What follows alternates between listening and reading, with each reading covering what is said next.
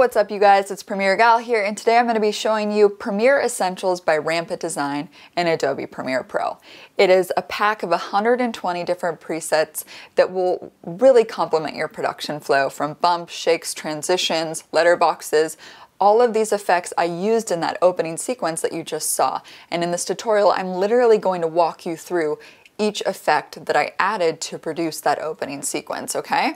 And a couple things you should know: I've included the stock footage that I used in the opening sequence in the description box below. It's 100% in the public domain from pixabay.com. I've also included the Premiere Pro project file that you guys can use to follow along.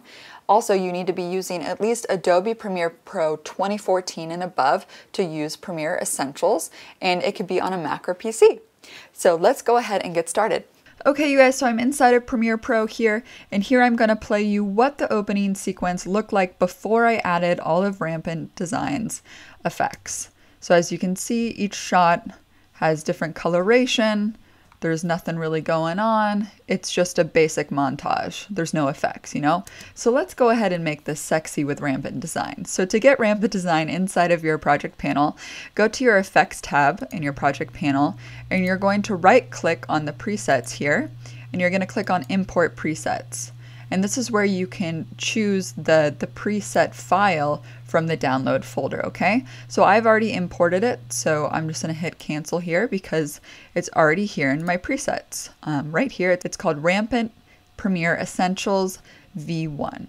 So if you just hit this little arrow down here, you'll see a bunch of different folders here with all sorts of awesome effects, from bumps and shakes all the way down to transitions. So I'm going to show you at least one effect from each of these folders. So the first thing I did was create a look, a film look, which is under Rampant Effects, okay? So I went to Quick Looks and I chose the Dream look, okay?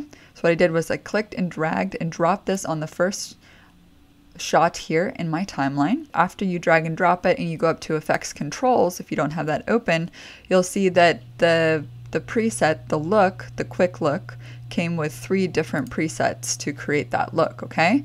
And you can completely customize this if you want to. And I wanted to make it look more faded, so I just went under contrast and made this -30 to make it more of a faded look, okay? So then I want to copy this look on all the other shots here. So what I'm going to do is hit Command C, then select the 4 other clips here and right click, and I'm going to paste attributes and hit OK.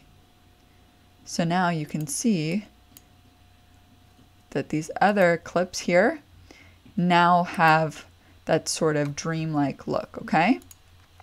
So what's the next thing that I did here? The next thing I did was add a letterbox. So this added bars on the top and the bottom. It just sort of cropped the frame a bit, okay? So you'll notice here that I created a white mat underneath. If you wanted to create a white mat, just go down here to New Item and create Color Mat. And you hit OK, and then you can select whichever color mat that you want. So as you see here, if I double click on my mat, I made it sort of this sort of whitish gray. So I placed this underneath all of the clips, so that way I'm not getting black bars on the top and the bottom when I create a letterbox, but white bars. So let me show you what I did. Under Effects, you're going to go to Rampant Letterboxes, and I selected the 2.4:1 ratio letterbox. So I'm literally going to click and highlight all these clips, and when you drag and drop this, it'll apply it to all the clips here in the timeline.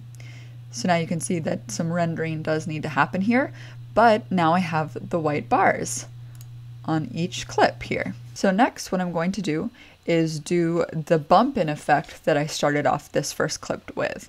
So if you go over here into your project panel, you're going to go to Bumps and Shakes, and what I used was the bump effect medium with blur. So I clicked that, dragged it on this clip. So what I'm going to do is just render this first clip for you so you can see what that bump in looks like. And you can completely modify this. So you see here, after it rendered, it created this really cool bump in effect to go along with the music, right? So it looks really nice. And then what I did was I added text to make it more dynamic here. So I created a text previously here called Premiere Essentials, and I'm just going to drag this title on top of the footage.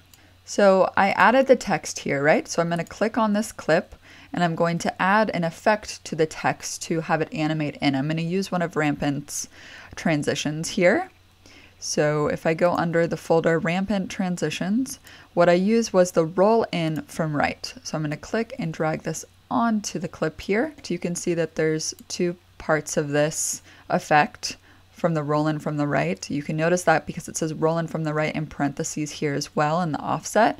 So you can adjust the sort of speed of the effect by pulling it in, it becomes faster. If you pull it out, it becomes slower. So I'm going to pull it in to be a little bit faster here.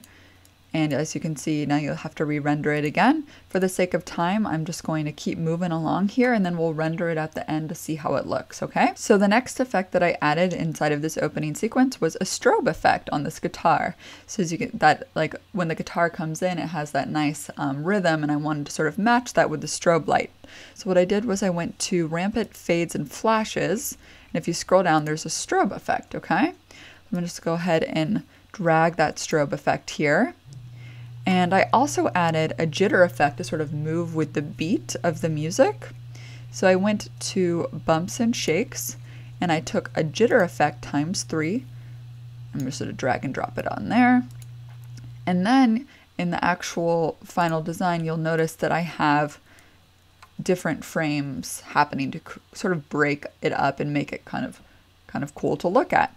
So to do that, what I did was I duplicated the clip by hitting Option, click, drag and drop. So now there's two of them. So after I duplicated the clip here in the timeline, to add that effect where it comes in from the left and from the right, I selected 2 frames left in on one layer, and then on the second layer I did 2 frames right in. So now you can see that they slide in like so. And then I added just 2 lines as title layers on top of this. So I created 2 lines with the title tool. I'm just going to drag that line up here. And I'm going to drag the bottom line on top here. And I also added transitions to this as well. I selected the blur in from right transition. So blur in from left on one on the line bottom, and the blur in from right on the top layer. So now you can see that they both come in like so, right? And you can adjust the rate at which the lines come in. If you want, if you select the line top, you can click and highlight these keyframes here.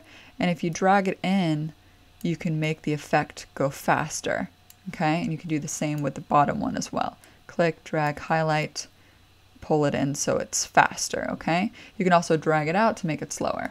Now moving on to the wave shot here. So I also created a bump effect at the beginning of this to sort of go with the rhythm of the music. Again, when you're editing stuff like this, it's really important that you select the music beforehand because you're really editing to the beat. Otherwise, you're going to have to redo everything and sort of adjust the effects. So that's one big advice point that I have for you here. So on the waves, I created a bump in effect. Let's go to the folder here, bumps and shakes, and I did a bump effect large with blur. Just dragged it on here. And then I also added a little white flash in here towards the end just to give it that little extra edge. What I did was I went to fades and flashes, and I went down to white flash, and I just dragged and dropped this effect on the wave clip. And now if you go under your effects controls, if you scroll down here, you can see the white flash effect is here, and you can actually move these keyframes to occur at a later point, because I want it to occur towards the end of the clip. And I'm going to drag this effect closer so you can see here that this is where it fades in, the white flash. And I want to take this other keyframe and drag it closer so the effect happens really fast. I'm going to click and drag on all 3 keyframes and drag it towards the end here. So I'm going to have a white flash towards the end. To really see it, I need to render it, but you'll see it at the end, the white flash and how it happens, okay? So after the wave flash, I then move on to the next section where it's like the lyrics come in and it's like feed on the ground. And so I have the feet slide in from the top. To do that, I select the feet clip. I go over here and I go down to transitions. Now this is a transition in, so I'm going to select slide in from the top. Slide in from the top, and it happens sort of slowly. So what I do to change this is just drag this keyframe in here in the effects controls. So it happens a lot faster. You can play around with that just depending on the speed.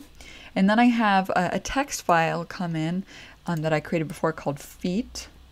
And then to create a cool effect, I did a bounce in from the bottom on the feet. So then I go back to the effects controls and I select bounce in from bottom because it's a transition in effect.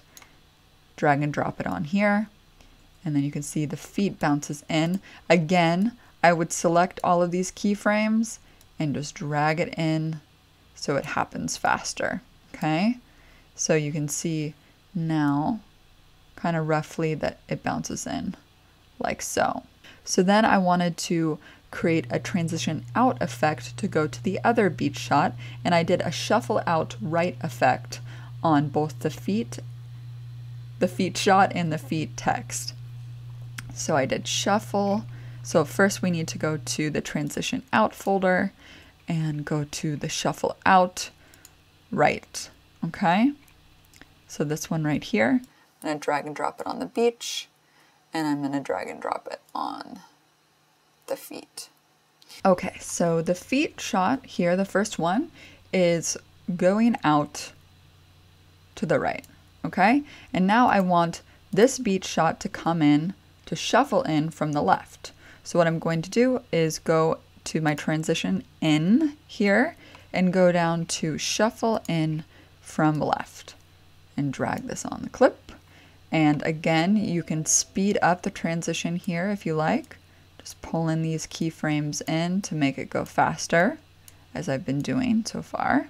And then, because I want it to seem more fluid, so as this transitions out, I want to start to see the beat shot come in from the left. So what I have to do is actually play around with the layers here of these clips, drag this up, drag this down, and actually pull this shot closer in, just change the actual placement of it so you can see that it starts to transition in as the feet transition out, okay?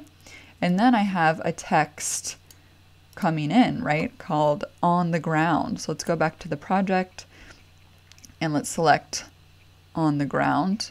I'm going to place this on the timeline, drag it in. Let's make this a little bit bigger here so you can see the full placement.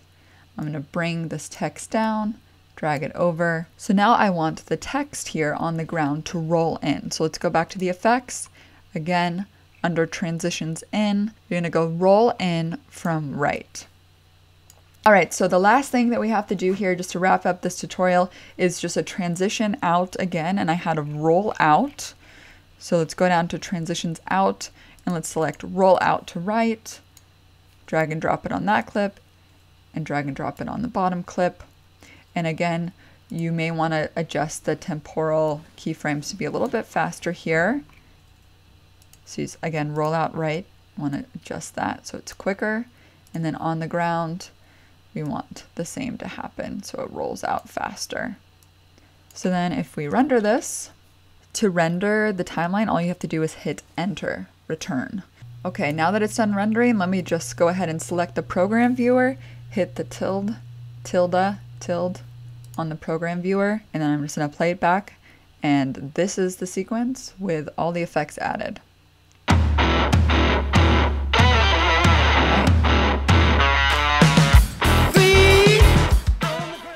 And I hope that you guys found this Premiere Essentials tutorial useful. If you did, give it a thumbs up. If you have any questions, leave a comment below. Please subscribe to this channel. I make new video editing and production tutorials every week. And if you have any tutorial requests, go to my website, premieregal.com/tutorials, and leave your request there. I'll see you guys next week. Bye. What is a live text template? It's essentially a motion graphic text template that you make inside of After Effects, and you can edit the text inside of Premiere Pro.